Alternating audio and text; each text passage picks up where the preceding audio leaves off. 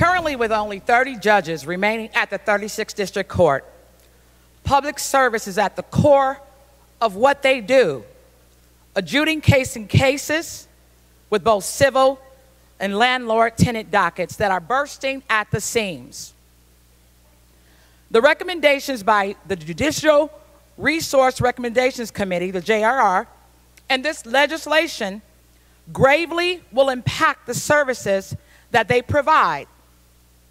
We realize the original recommendations was to eliminate 2 seats, and we're appreciative of the work that was done in the Senate to minimize that loss to 1. However, in this body, we understand more than any that a loss is still a loss. Far too often in this body, we make decisions that put politics and profit over people. The 36th District Court has 1,000 new cases filed, and an even more inundated civil docket chips away at the citizens' constitutional right of being judged by a jury of their peers and having judges that understand the conditions of their respective communities. Many of our judges interface with our constituents at community events. They take time out of their schedules to sit down at meetings and to hear their misfortune firsthand. They hear about our small businesses who are being forced out of business because some big business wants their building now.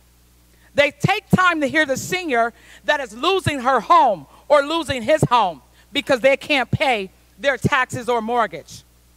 They understand the family that is trying to raise their children and now they're facing eviction. And so they're trying to find a way to give them another chance. Now, I'm not suggesting that my good friends from Livonia or Canton can't adjudicate cases. But I do suggest that there is a benefit to having judges like my constituent, Judge David Perkins, or Judge Kenyatta Stanford Jones, or Judge Demetria Brew, or Judge Silenthia Miller, understand the conditions of our economic challenges in the city.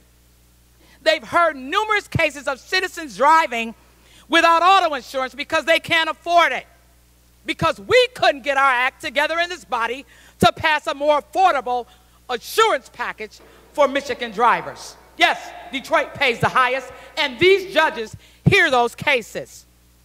We have to do better.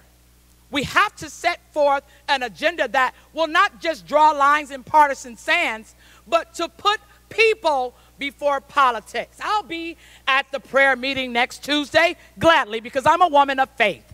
But my greatest prayer in this 2018 session is that we seek a higher calling to service of all Michigan citizens. The numbers that have come from the JRR are spurious at best. The data has been showing that there's a need for an increase at the 36th District Court, not a reduction. We have to look at what this would create in the city of Detroit. Longer lines, poor constituent services.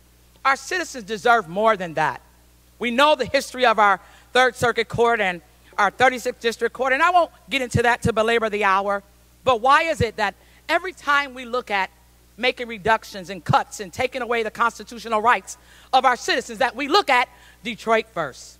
Oh, I'm proud to be a Detroiter, but I was singing on my way up today, and my new employee said, "Is that a real song?" I said, "I'm proud to be an American."